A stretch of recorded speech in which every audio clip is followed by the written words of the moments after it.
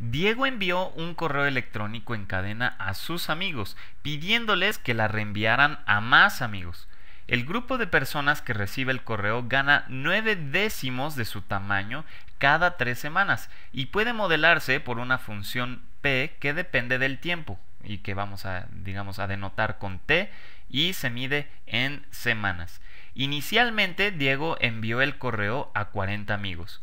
Escribe una función que modele al grupo de personas que han recibido el correo después de t semanas desde que Diego envió la cadena. Y como siempre, trata de abordar este problema tú solo porque, bueno, en unos momentos vamos a tratar de hacerlo todos juntos. Bueno, en realidad como a mí me gusta, digamos, abordar inicialmente este tipo de problemas es elaborando una tabla. Una tabla donde, digamos, del lado izquierdo tengamos nuestra variable t. La variable t, recordemos que mide el número de semanas que han pasado desde que Diego envió su correo electrónico inicial. Y p de t será la cantidad de personas que han recibido ese correo, ¿verdad? Después de este número de semanas. Entonces, pensemos, si no han ocurrido, digamos, ninguna semana, estamos pensando justo en el momento en que Diego envía su correo inicial, sabemos que hay 40 personas que recibieron ese correo electrónico, ¿verdad? Aquí dice, Diego envió el correo a 40 amigos, ¿verdad? Inicialmente.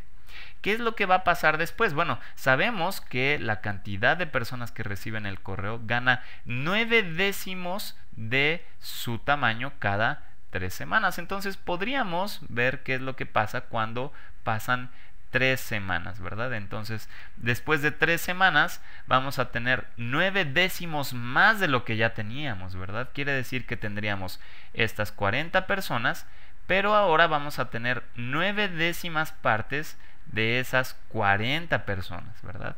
Esto, si factorizamos el 40, ¿verdad? Sería 40 que multiplica a 1 más 9 décimos, ¿verdad? Y 1 más 9 décimos también lo podríamos simplemente reescribir como 1.9, ¿verdad? Entonces, 40 por 1.9 es el número de personas que ya han recibido ese correo electrónico después de 3 semanas, ¿verdad? Otra forma, por ejemplo, de decir esto mismo es que la cantidad de personas que han recibido el correo electrónico crece un 90% cada 3 semanas, ¿verdad? Aquí está la cantidad de personas que teníamos inicialmente más el 90% de esas personas, ¿verdad?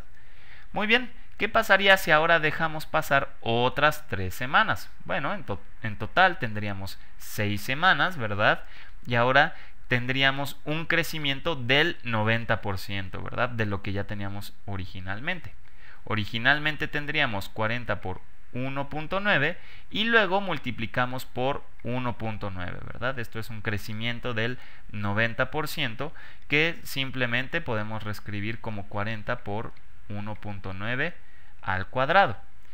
¿Qué pasaría si otra vez dejamos pasar 3 semanas? Bueno, ahora tendríamos 9 semanas y a nuestro número anterior tendríamos que multiplicarlo por 1.9. Entonces tendríamos 40 por 1.9 al cuadrado por 1.9 nos da 40 por 1.9 al cubo, ¿verdad?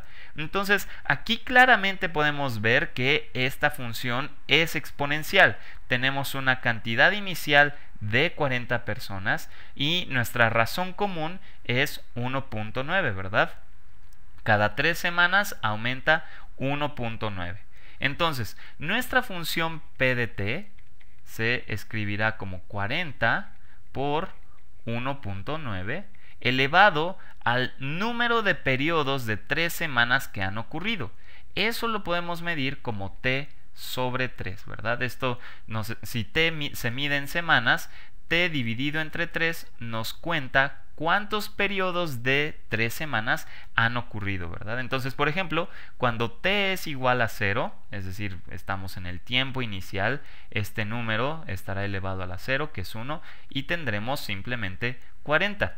Cuando t sea 3, 3 entre 3 es 1, claro, porque solo ha ocurrido un periodo de 3 semanas, ¿verdad? Y tendremos 40 por 1.9, que es lo que teníamos aquí. Cuando t sean 6 semanas, 6 entre 3 son 2, claramente han ocurrido 2 periodos de 3 semanas, ¿verdad? Y tendremos 40 por 1.9 elevado a la 6 entre 3, que es 2, que es justamente lo que tenemos aquí. Y así podríamos seguir adelante con, digamos, con los distintos valores de t. Entonces, esta es nuestra función que nos ayuda a modelar esa cantidad de personas.